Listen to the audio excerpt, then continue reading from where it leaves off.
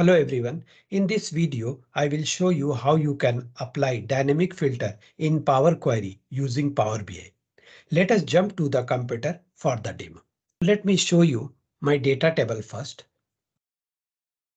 So this is my order quantity detailed data table.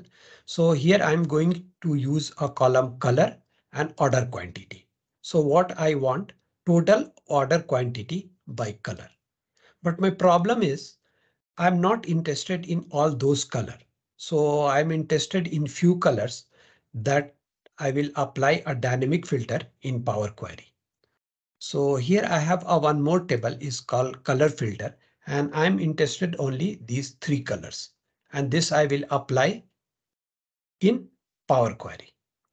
So let me go back to my report page, and here I will add a column chart.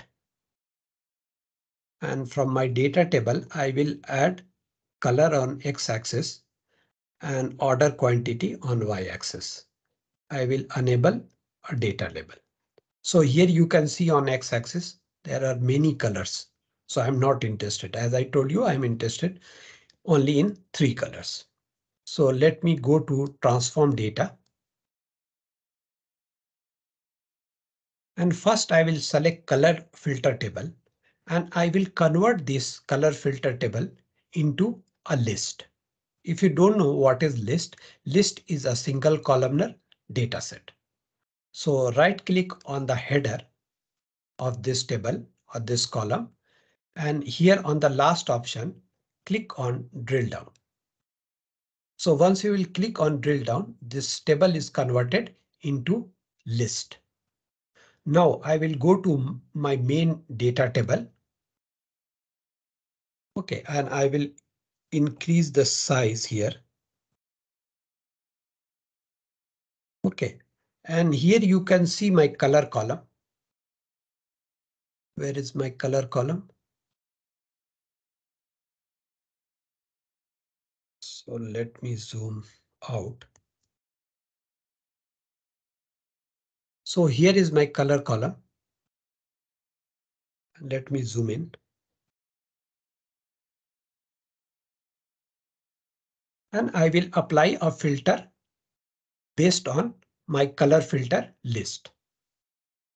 So here I will select some random filter, like I will remove all and I will select a multi.